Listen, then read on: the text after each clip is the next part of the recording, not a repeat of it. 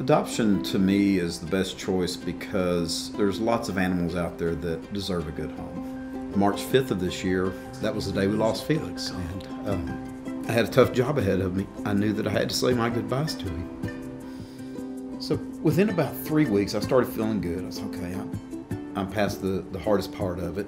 And I was tempted. I was real tempted to go to PetSmart and look at the cats. They brought him into the visitation room, and I mean, he just was in and out of my legs, just purring, rubbing, nudging. I'd scratch on him. He'd lay on his side. And I told my wife, I said, I feel a connection here.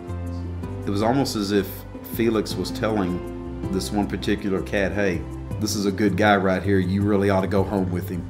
It's almost like hitting the lottery.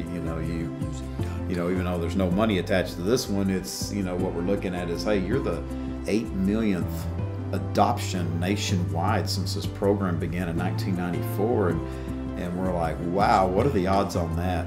For a 52-year-old grown man to feel this emotional about a cat, I mean, there's nothing wrong with that.